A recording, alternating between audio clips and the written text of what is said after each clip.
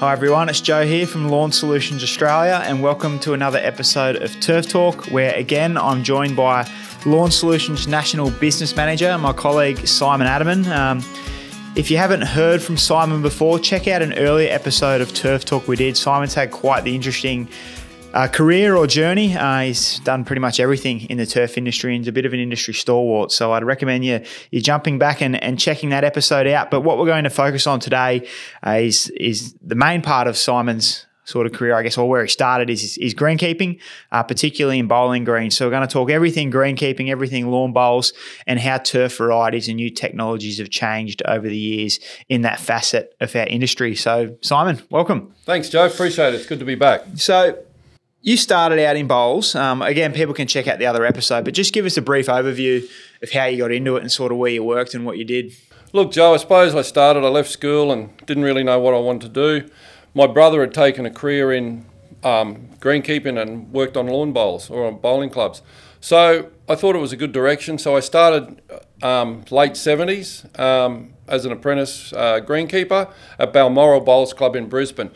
Those greens in those days when I started were blue couch greens. So blue couch was probably a great grass at the time, but very difficult to maintain. It's not one we really see at all in the industry now, is it? Very little, if any, bowling greens are blue couch. The reason was you could get a really nice blue couch green. It'd be great to play bowls on, but very hard to maintain.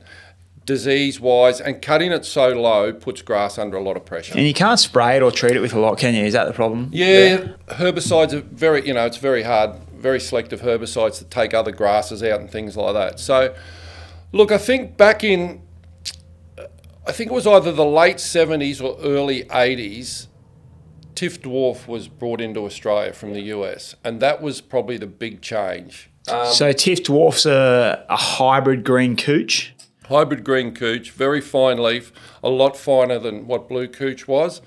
I think the methodology or the theory behind that was a finer leaf grass, you can cut lower and you can get better speed. Yeah. So I suppose also just to touch on bowling greens, different states of Australia, you've got cool and warm season grass. So in Queensland, it was always predominantly Queensland blue couch. New South Wales, it was Greenleys Park couch. Yep. And then in Victoria, it was bent grass. Is it still that way now? Look, I think you may be able to find a couple of bent grass greens around in Victoria still. And some of those clubs may be voluntary clubs where the members just look after them. Yeah. But traditionally, right across now would be Tiff Dwarf. Yeah. And that change happened from late 70s, early 80s, right through. That was a big change for the whole of the industry. And we're sort of getting to the point now, we'll touch on this a little bit later on, but Tiff Dwarf's been the dominant bowling green cultivar for, like you said, a couple of decades now. There's some technology changing where this may not be the case for a lot longer. I think we're getting to that point now that which you spoke about before, where they went from blue couch or bent grass to green couch. We could be potentially in the area now of going from green couch to something else. Into another change period. And so just so people know, with Tiff Dwarf, the cultivar Simon mentioned before, you obviously know that there's a grass out there now, Tiff Tough. There's also Tiff Grand, Tiff Eagle. They're all part of the Tiff family. Tiff is short for Tifton, which is a place in Georgia where the University of Georgia breed all their turf grasses, so they all come out of the same program. So you said, what was that, late 70s, early 80s, that 70s, change came? Early 80s. And look, from memory, I think the first bowling club in Australia to put Tiff Dwarf in was a guy called Roy Holbert from Byron Bay Bowls Club. Right. And I could be wrong, but I'm nearly 100% sure it was him. He brought it in from the US, and that's how it all started. Tiff Dwarf is a fantastic grass for a bowling club or for a bowling green. When you consider you're mowing something at 2 mils, it's getting rolled, it's getting walked on compaction. There's a lot of things that you shouldn't be doing to a grass that you are doing to it. Yeah. It's not a bulletproof grass. It does get some disease, and as it's sort of gone on over the time, it gets spring dead spot, some ERI, things like that. So it's got to be treated. Probably traditionally when I started and we started working with Tiff Dwarf, every year we'd renovate. So we'd take it right back to dirt. aerate or drill, as we used to say. You'd have a drilling machine that would put 3/8 drills and bring the dirt out, things like that. So we'd do that every year in spring. Top dress or level to get your levels right. Once upon a time when we were leveling, we used to use wires. That was really sort of showing your age now. So what you used to do is you'd get wires and they'd be on a ratchet at each end. Right. And you'd tighten them and then you'd get a water level and you'd go and you'd chock all the wires and then you'd run a screen along the wires, and that's how you would get your levels. So this was before the laser level days and things like that. Then we went from the next point, we went from using wires to rails, where you'd have a steel, 25mm block steel, same setup, you'd set it all up, and then you'd go and take all your levels with a water level and chock it all up, and then you'd have a screen that sits over the top and you'd drag it along, and you'd do half a rink at a time. So you'd do half, move the next one over, set the levels, and just move. Sounds like a slow, labour-intensive process. It was hard, and you could imagine if your green was out of level, you know, you could be putting up to 25mm in places, and then trying to get that through was really difficult. Would you got it to the green with a horse and cart, or no? You used to ride on mower and trailer or wheelbarrows. So and you'd hand spread it. So it was a very strenuous, labour sort of intensive. So let's dive into that a little bit more now, because greenkeeping as a general industry is a very particular industry. You've got to be pretty well onto everything to get it perfect. But I guess bowling rinks, bowling greens go that next level up compared to golf, because it's got to be cut that little bit shorter. It's got to be kept absolutely inch perfect. So, like, for example, mowing. So you said you cut it 2mm or thereabouts on a bowling green. How many times a week are you mowing to keep that consistent, particularly in summer with a warm season grass? So back to the cutting height, it's an interesting one. I suppose it's a bit of an industry sort of saying, but we used to cut, the lowest we would go is a thickness of a 5-cent piece, when a 5-cent piece was around. Right. So that was the lowest. We would then traditionally cut around the thickness of a 10-cent piece. Yeah. And some people would, if you wanted to bring a little bit more grass on and slow them up a little bit, you'd lift your mower to a 20-cent piece. So we're talking 2mm, so maybe. Yeah. So that was probably the cutting scenario.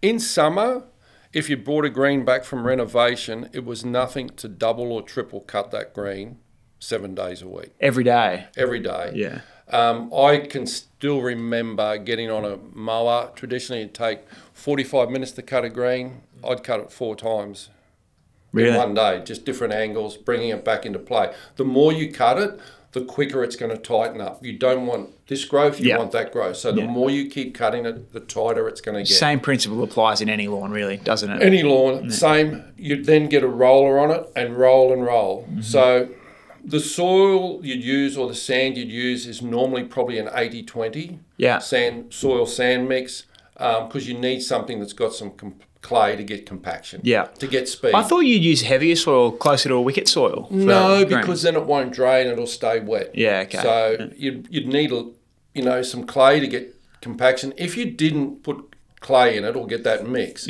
what would happen is your sand or particles wouldn't bind together, and your surface would always be loose and moving. Yeah, you don't get that firm, and then you don't get that speed from it. So that's a pretty specialist thing, getting the right soil, because that can bring you undone for the next season or bowls. You can never get any pace.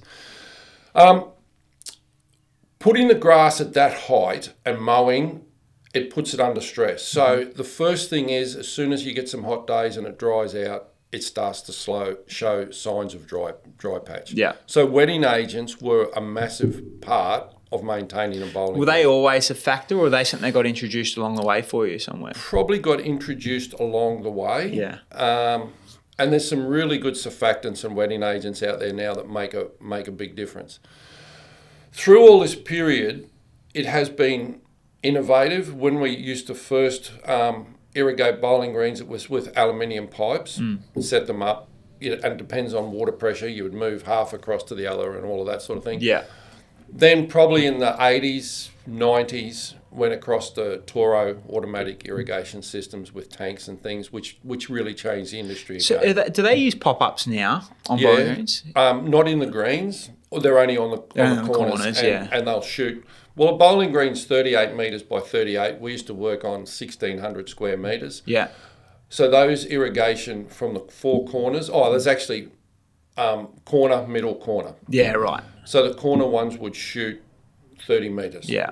And just while we're talking about it, a little segues, you touched on wetting agents before and the importance of them. I think as we're heading into summer of 23, 24, it's meant to be a pretty hot and dry one. So wetting agents, whilst they're used readily on bowling greens and in sports turf, there's something the homeowner should consider as well, do you think? Oh, look, 100%. It's once your soil profile gets hydrophobic, water will just sit on the top. So you can water, and the first thing or the easiest way for water to get through your profile is to find a crack, and it'll run through a crack. Yeah.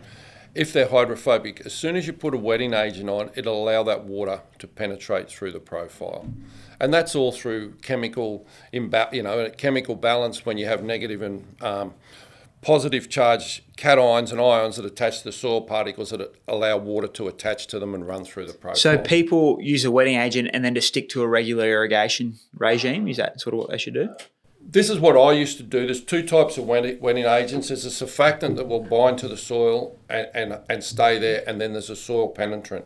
So if you get hydrophobic soil, what I used to do was use a soil penetrant, which would straight away allow the water to go through the profile, but wouldn't hold it in the profile. Right. Then you would back it up with a surfactant that would then bind to the soil particles and allow that water to stay in the soil profile for 4 to 6 weeks. So penetrant first if you're having issues, and then you go to a surfactant that would bind. Yeah, right.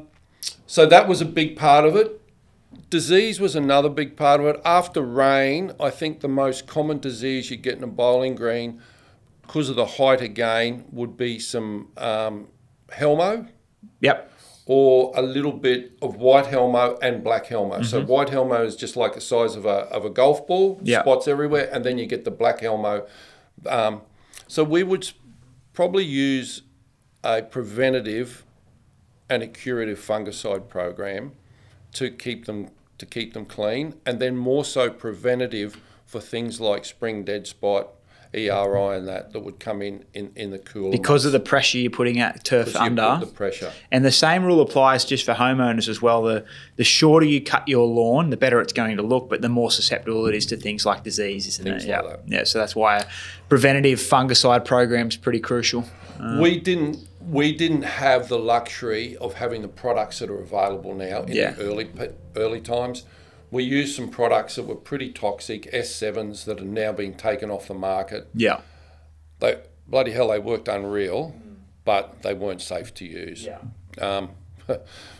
I used a product, I won't tell you what it was, but it was a mercury-based fungicide, and I got a little bit on my arm, and I washed it off straight away and woke up the next morning, my whole arm was just a big blister. Is this why you twitch a little bit now? Yeah, probably like that. Yeah.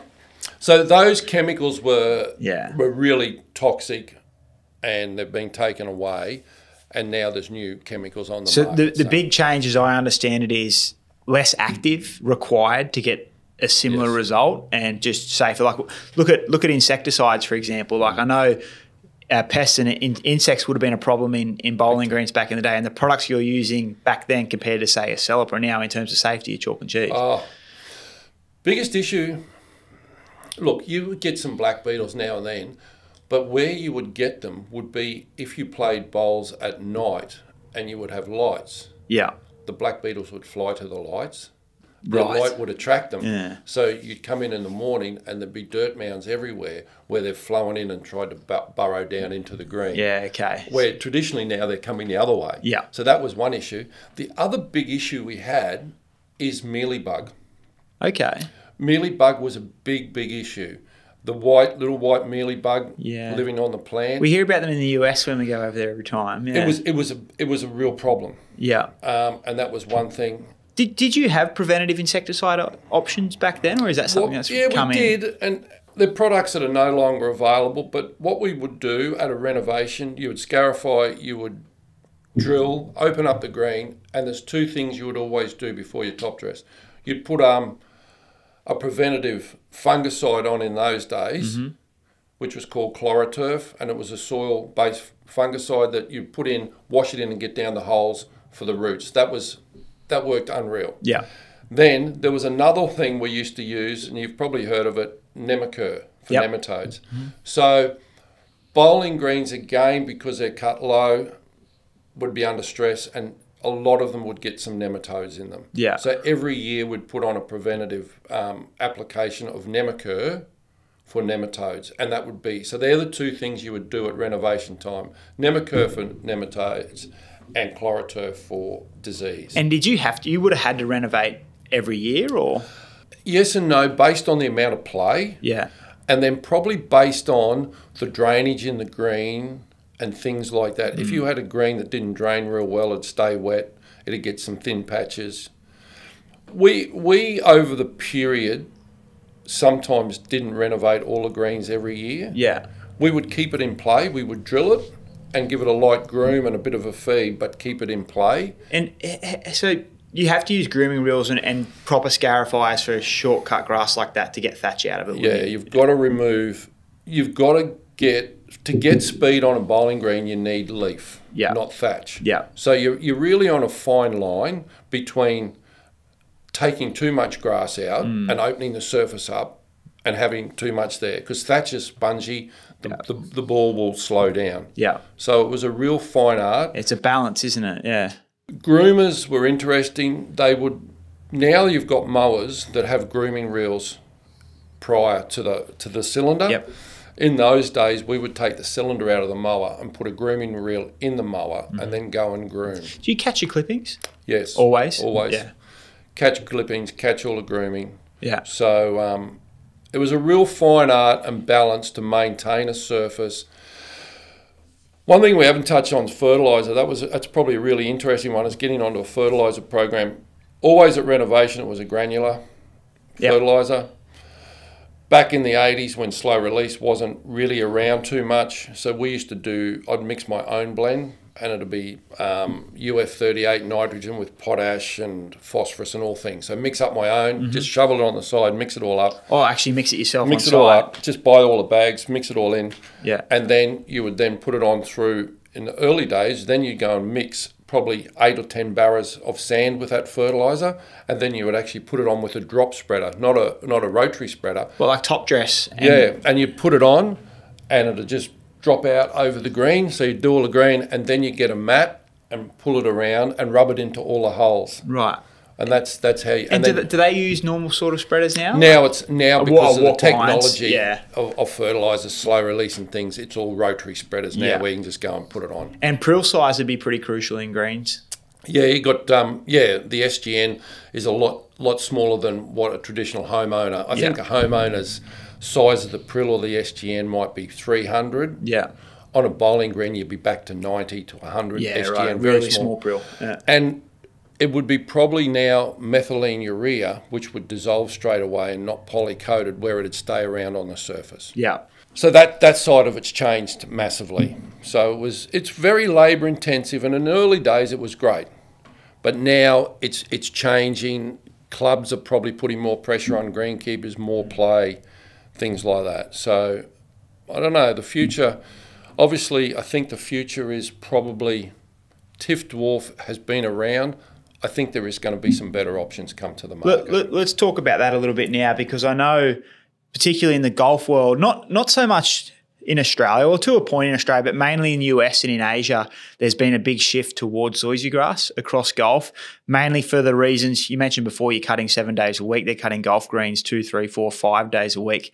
Zoysia grass, fairways, greens, they're halving that in a lot of ways because of how slow growing it is. Do you think zoysia grass will eventually make an impact in the bowling industry, or not? I think it's the future. It's changing people's culture is going to be the hardest. Who's going to be the first person to put it in? Who's going to see the benefits? You and I are fortunate enough to probably travel the world and see what these new grasses are capable of. Yeah. The zoysia today is probably a finer leaf than Tiff Dwarf. Yes. It needs less nitrogen or nutrient. It's less disease. It doesn't get as much disease. That's a big one. Sorry, that's a big one, isn't it? From what we've seen is disease resistance. When we go to Asia, for example, and we see grasses like L1F or Trinity zoysia, Stadium zoysia, Prism zoysia, compared to, say, a Tiff Eagle, the big difference is disease resistance, isn't it? Massive. And the cost saving. One guy has bit the bullet at Brooms Head Bowling Club on the north coast of New South Wales.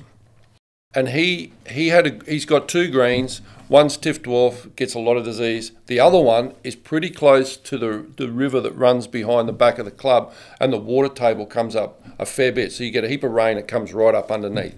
And he had a fair bit of issues. That green is more used for barefoot bowls. So what they did, the club agreed, they took one full rink out and put zoysia in as a trial.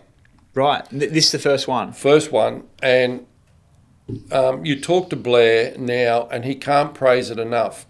It holds its colour through winter, where Tiff Dwarf will lose colour through winter and go quite dormant. Yeah. It will hold its colour. He hasn't put an insecticide on it in 3 years. Yeah. I think he's put 1 or 2 fungicides on because there was a little bit of rust sometime. But it's worked perfectly for what they want, and they're going to now expand that across the whole green. And these are specialty zoysias, aren't they? So a lot of people will be familiar with matrellas such as Sir Grange, but these are even finer and more short, more able to tolerate shortcut than Sir Grange, aren't they? They're designed for greens. Yeah. For low cut greens. What I think the biggest thing also with the zoysias is you can have, right around Australia, we can have wet weather and we can have some long periods of cloud with wet weather. Yeah. And things will stay wet, and then you get a lack of sun and the grass will start turning a bit yellow and things like that. That, I believe, is probably one of the advantages for zoysia. It comes from Asia, where there's a lot of cloud cover, there's a lot of humidity, there's a lot of things like that. So I think we haven't even looked into that side of zoysia where it can really fit. If I was to go back greenkeeping tomorrow, and what I know now, I would have no hesitation in putting Primo zoysia onto a bowling green. What's the disadvantages? It all sounds great, but nothing's always perfect. What would be the disadvantages of putting Primo on? I think probably the grow-in period. Yeah. If I picked the right time to plant a bowling green, when we got some humidity, good heat, bit of rain, I could grow in a bowling green with Tiff Dwarf from planting to the day they play on it in 8 weeks. Okay. Best I ever did was 6 weeks and 1 day. From really the day it fast. was planted to the day we played on it. Was it perfect? No, but it was fine to play. Yeah. But I think you could do it in 8 weeks. Yeah. I think Primo zoysia, you could probably do it in 12 or 13 weeks. Good conditions you could, Good conditions, no problems. Once you get past that side of it, I don't see any disadvantages, only positives. That's the thing with zoysia grass in general, though. It's short-term pain for long-term gain, isn't it? And that's the hard thing we've got to get over the hill with. I agree with you. From what I've seen, I think across all facets of industry, there will be a time in the future where zoysia is the dominant cultivar across all industries, from what we've seen in terms of research. If people listen to our research podcast, you'll hear us delve into that a little bit further. There's just so much work getting done on zoysia grass. It's going to be the future whether we like it or not. It just will be. And I think bowling greens are a place where it's going to offer real benefit. And these grasses, these zoysia grasses, like Primo zoysia you mentioned before, Trinity, a few others, they're going to be put in bowling greens and putting greens, but they won't be as suitable for home lawns because they're so short and so fine. You'll get thatch issues. You'll get management issues because they're not mowing it twice a week in home lawns. So it'll be They need working. When I say working, you don't have to be on it all day, every day. But if you want to get it really low and have speed in it, they've got to be groomed. They've got to be mowed. You've got to use a cylinder mower on them. Yeah. All of those types of things. The more you can groom and mow on any grass, but the better it's going to get. And with bowling greens, mentioned just returfing and changing species before, you never instant turf a bowling green, do you? Are they always sprig planted? Always sprig planted. And how often would you do it? Through my greenkeeping life, I probably planted a green, and probably after about 8 years, you would get a turf cutter and cut the top off. Yeah. And then re-level it and replant it. Yeah. There's a period of time that real coarse thatch gets under the surface that you can't just get rid Yeah. of. So you can do it. There was different theories, and I've seen so many different things that happen. There was a machine that was designed once, and it was a burning machine. So it actually had gas bottles on it, and it had flames coming out of it underneath, like a barbecue, and you push that across a bowling green, and it actually burnt it, and burnt all the thatch. Yeah, right. So it was quite interesting. So you do it all, burn it all, then you'd run the scarifier through, and you'd remove all the dead, burnt out stuff. Yeah. That was successful to a period of time. Yeah. Then you would use another machine, a shaving machine. I suppose it was similar to a top maker. Yeah, that's what I was going to say. And you would have a shaving machine, and it would shave the surface off. Yeah. But you would still leave your roots and rhizomes there. And you wouldn't have to re-turf if you just shaved a lot of the time with these couch grasses, would Yeah. you? Yeah. There's a lot of different things. There's a lot of different apparatus that people don't realise. There was another machine, a slitting machine, that was on the back of a tractor, and it had blades that would go down that far. So if you had some issues with drainage or something, you would then put that on at renovation, and they'd slit the green and open it up and allow water to go through it. Similar to what they use on a farm now in some instances, Seems isn't like it? that. Yeah. So all bowling greens, when I say all, the majority of bowling greens would have been specifically built with a drainage system in them. I was fortunate enough when I worked at Cleveland Bowls Club in southeast Queensland, two of the greens there, because it's called the Redlands, it's very farming, it's perfect soil. Yeah. It's a red sandy soil. We built two greens without any drainage whatsoever. Because of the quality of the soil. Because of the quality, and they were the best two greens that I'd ever worked on in my life. Yeah. The water would just run through them. Yeah. We were right on the coast. We had a creek next to us, but the drainage was phenomenal.